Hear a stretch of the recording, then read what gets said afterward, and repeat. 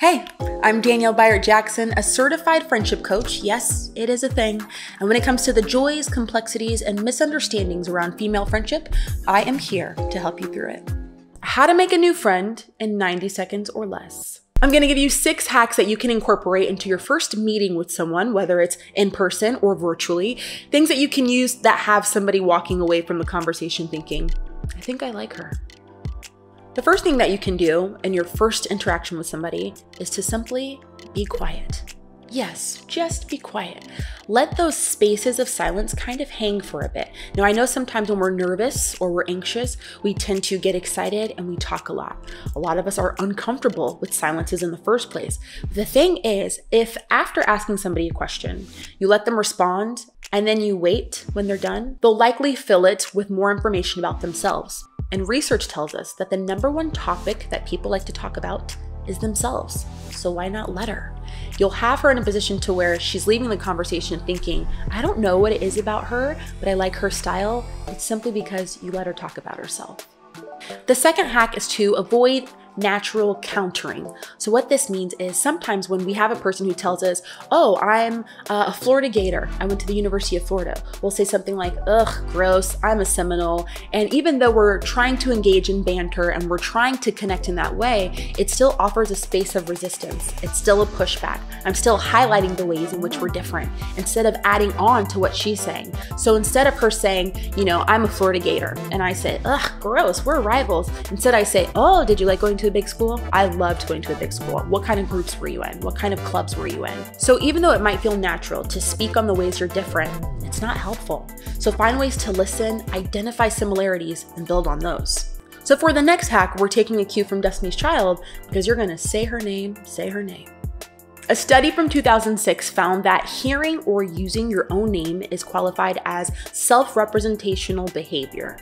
And remember what we said earlier about allowing people to talk about themselves. It happens to be our favorite subject.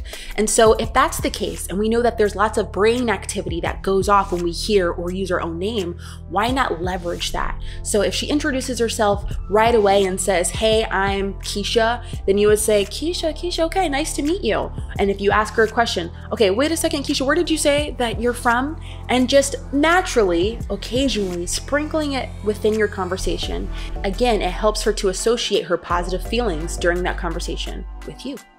The next hack is to use that conversation for intel. So this can't necessarily transpire all within the first 90 seconds, but you can use the information that you're getting from the other person within the first 2 minutes of conversation. So if as you guys are talking, she mentions her love for a new Netflix show, then a week later when you watch said show, you text her or DM her simply to say, oh my gosh, I watched that show you talked about. You're right, it's hilarious. What this does is it offers momentum in the friendship and it keeps things going. We all too often have a really great first encounter with somebody and then we never follow up.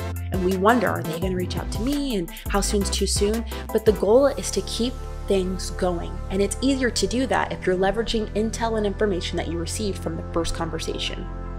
The next hack is gonna put you in a position that makes you a little vulnerable, but in my opinion, it's totally worth it. Ask for help. Now, you don't want to ask for something really major, like you're moving this weekend. You just met this stranger and you're like, can you help me move some boxes? That wouldn't be appropriate. But what I do mean is something small like this. Let's say you and a roommate are new to town and you're trying to figure out different hot spots to go to and how to get involved. Simply asking the other person for a recommendation puts them in a position to help, and everybody likes to feel helpful. The key to this hack, however, is you have to ask for something that's actually manageable, something that's not intrusive and that they can actually do. So asking for tips, recommendations, guidance for small things is effective because at the end of the day, everyone wants to feel helpful. The last tip I actually got from Vanessa Van Edwards, who's the lead investigator at Science of People. She suggests that we end conversations by saying, you know what, I really like you. Here's why that matters.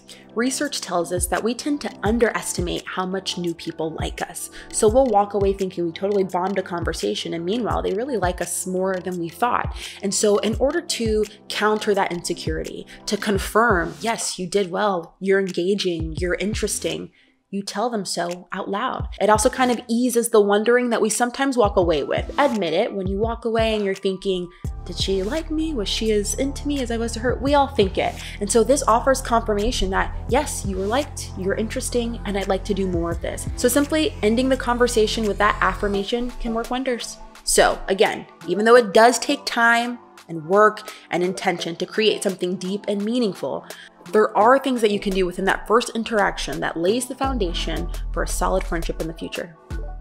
Hey, thanks for watching today's video. If you're looking for more support on your journey toward better female friendships, then you should consider becoming a Friend Forward member, a space where we have virtual events, coaching exercises, and an opportunity to connect with women just like you.